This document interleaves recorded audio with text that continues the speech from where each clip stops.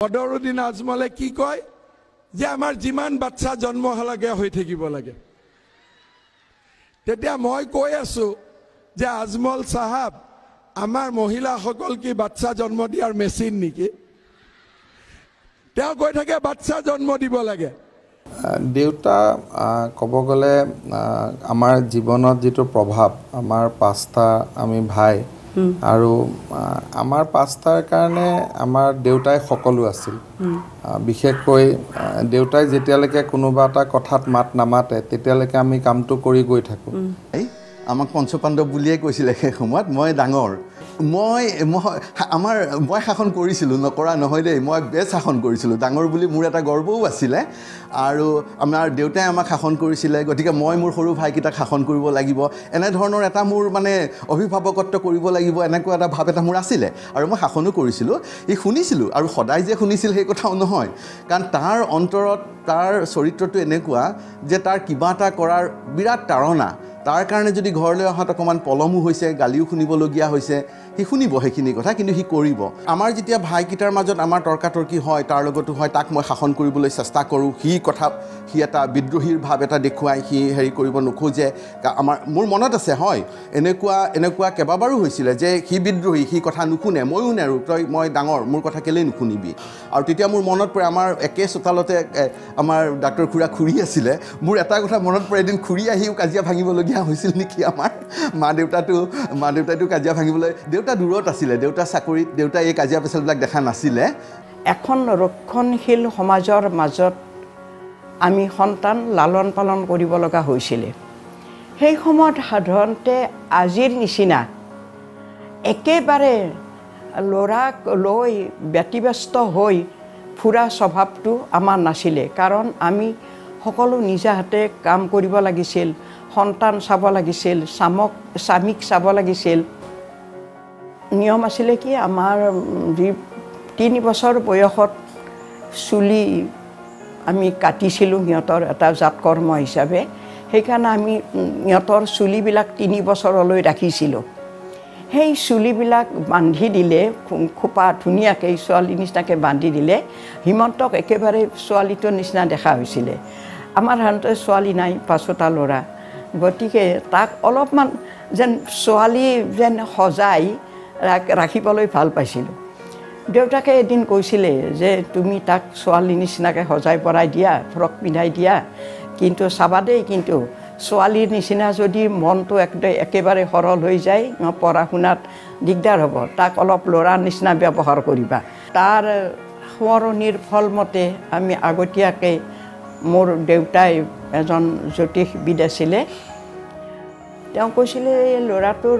এটা ভৱিষ্যত উজ্জ্বল এটা মানে ৰাজযোগ আছে তাক অলপ ভালকৈ লালন পালন কৰিবি এইকাৰণে ভাবি নেকি অকণমান বৰ চেলেং পেটেং আছিলে যে ক'তো স্থিৰতা নাই মানে ক'ত ইয়াত যদি চোতালত বল খেলিছে আৰু অকণ সময় পিছতে ৰাস্তাত গৈছে ক'তো মানে স্থিৰতা নাই সেইকাৰণে ভাবিছিলোঁ ল'ৰাটো কি ইমান উৎপতীয়া গতিকে ইয়াক অলপ চকু দিয়াটো নজৰ সেইকাৰণে অকণমান বাকীকেইটাতকৈ তাক অলপমান বেছি নজৰ দিয়া হৈছিলে আগত এটা স্বভাৱ আছিলে যে গোটেইকেইটা লগ লাগি ৰাতিপুৱা হয়তো উঠি কাৰোবাৰ মধুৰিআমৰ গছত উঠিব ক'ৰবাত গৈ হয়তো কাৰোবাৰ বাৰীৰ আম বা লিচু বা এই ধৰণৰ লগৰ ল'ৰাবিলাকৰ সৈতে গুচি যাব কিন্তু গৃহস্থই যেতিয়া আহি আমাৰ আগত কমপ্লেইন দিব তেতিয়া মানে এটা শাসন কৰিছিলোঁ যে বৰৰ বাৰীৰ বস্তু চুৰি কৰি খাব নাপায় লাগিলে নিজে ছিঙি আনি খাবা কিন্তু সিহঁতৰ তেতিয়া চখ আছিল যে গৃহস্থ ঘৰক অন্যায় কৰা ভাৱত নহয় আমি সেই সময়ত সি আৰু মই একেলগে স্কুলত থকা সময়লৈ আমি একেলগে গুৱাহাটীৰ মানে বিভিন্ন আমি তৰ্ক প্ৰতিযোগিতাত অংশগ্ৰহণ কৰিছিলোঁ কামৰূপ একাডেমী স্কুলক প্ৰায়ে সি আৰু মই আমি দুয়োটাই মিলি প্ৰতিনিধিত্ব কৰিছিলোঁ বহু সময়ত দুয়োটাই একেলগে মিলি সি হয়তো প্ৰথম হৈছে মই দ্বিতীয় হৈছোঁ নহ'লে মই প্ৰথম হৈছোঁ সি দ্বিতীয় হৈছে মানে ছাত্ৰ ৰাজনীতিৰ পৰা আৰম্ভ কৰি কলেজীয়া প্ৰেমলৈকে এজন সফল ডেকাৰ জীৱনত যৌৱনৰ উচ্ছলতাৰ ঢৌ খেলাব পৰা প্ৰায় প্ৰতিটো কথাই আমাৰ এই ৰুমটোৰ লগত সংপৃক্ত হৈ আছিল ৰাতিৰ আড্ডাবোৰত আৰম্ভ হৈছিল বহুত সুন্দৰ আৰম্ভণি মানে কটন কলেজৰ উন্নতিৰ কাৰণে কি কৰিব পাৰি তাৰ পৰা আৰম্ভ কৰি ডেকা জীৱনৰ যেনেকৈ তুমি কৈছা ডেকা জীৱনত ঢৌ খেলোৱা প্ৰত্যেকটো কথাই তাত হৈছিল আমাৰ লগৰখিনিৰ মাজত হৈছিল তাত তেওঁৰ ভৱিষ্যত ৰাজনীতিৰ তেওঁ সপোন দেখিছিল আৰু তেওঁ মনত যিবিলাক আইডিয়া আহিছিল তেওঁ পাছত সেইবিলাক ৰূপায়ণ কৰিছিল মানে আটাইতকৈ ডাঙৰ কথাটো হ'ল কি যে তেওঁ যিটো সময়ত ছাত্ৰ ৰাজনীতি আৰম্ভ কৰিছিল তেতিয়াৰ পৰাই তেওঁ কৰ্ম সংস্কৃতিৰ ওপৰত জোৰ দি আহিছিল আৰু নিজেও কাম কৰিহে তেওঁ ছাত্ৰ ৰাজনীতি কৰিছিল এই যদি তেওঁ ৰাতি কেতিয়াবা কয় যে নহয় মই আমাৰ পানীৰ সমস্যাটো সমাধান কৰিম তেতিয়াহ'লে তেওঁ হোষ্টেলখিনিৰ পানীৰ সমস্যাটোৰ লগতে কলেজৰ খোৱা পানীৰ সমস্যাটো ৱাটাৰ কুলাৰ বহোৱা টয়লেট কমপ্লেক্স কৰা হোষ্টেলৰ বাথৰুম কমপ্লেক্স কৰা হোষ্টেলত থকা ল'ৰাবিলাকে জানে যে আমাৰ তাত এটা সময়ত কি অৱস্থা আছিল সেই গোটেইখিনিৰ পৰা আৰম্ভ কৰি পাছলৈ তেওঁ আনকি কটন কলেজক চেণ্টাৰ অফ এক্সেলেঞ্চ হিচাপেও গঢ়ি তুলিলে সেই গোটেইখিনিত হয় অথৰিটিৰ এটা ৰোল আছিল কিন্তু এই গোটেই ইনিচিয়েটিভ আৰু কামখিনি কৰা আৰু কামখিনি সম্পূৰ্ণ কৰা এই গোটেইখিনি কাম কৰিছিল কিন্তু তেওঁ ৰেল ষ্টেচনৰ আড্ডা নহয় কি হয় আচলতে আমি বিভিন্ন আমাৰ এক্টিভিটিছ থাকে এক্টিভিটিছ থকাৰ কাৰণে কি হয় আমাৰ যিটো মানে কয় যে ৰেগুলাৰলি পঢ়া শুনা কৰা সেই ডেইলি পুৱা গধূলি পঢ়া শুনা কৰা ধৰণৰ কথা এটা খুব নাছিল আৰু যেতিয়া পৰীক্ষা ওচৰ চাপি আহে সেইটো সময়ত আমাৰ পঢ়া শুনাবিলাক বাঢ়ি যায় তেওঁ নিজেও ইনফেক্ট গোটেই ৰাতি পঢ়ি দিছিল যেতিয়া পৰীক্ষা ওচৰ চাপি আহে মানে ৰাতি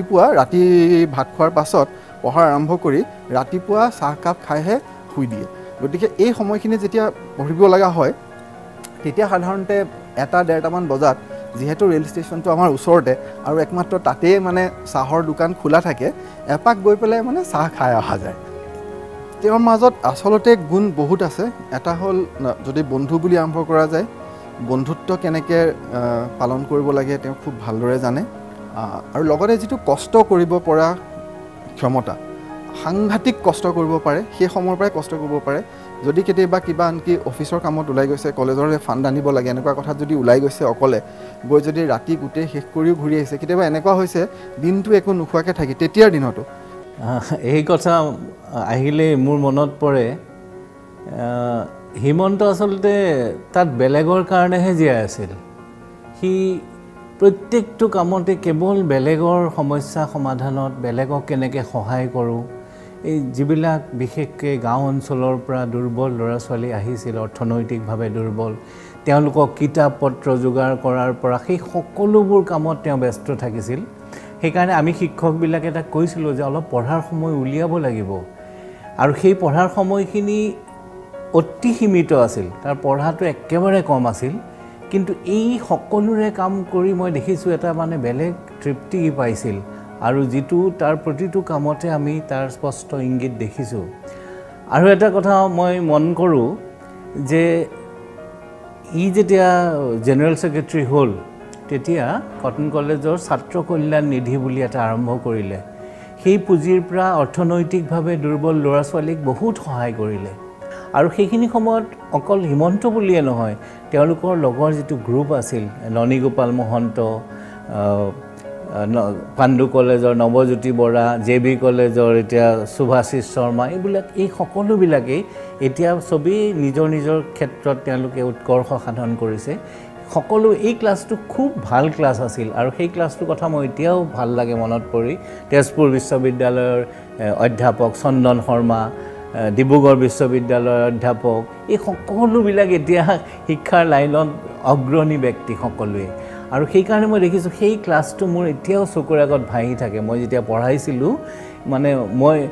সেই ক্লাছটো সঁচাই খুব মৰমৰ আৰু তেওঁলোকে যেন আমাৰ কথাতেই এটা বিৰাট এটা সাৰগৰ্ভ বিচাৰি পাইছিল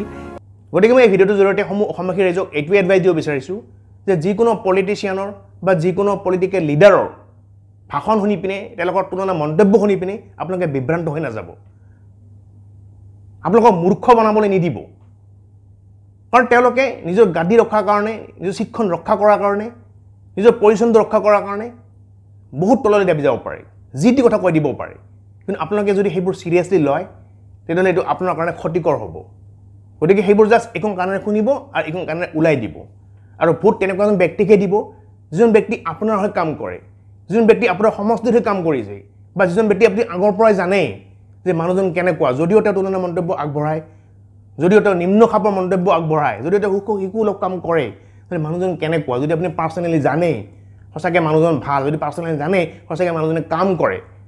তেতিয়াহ'লে আপুনি অফক'ৰ্ছ তেওঁক ভোট দিয়ক কিন্তু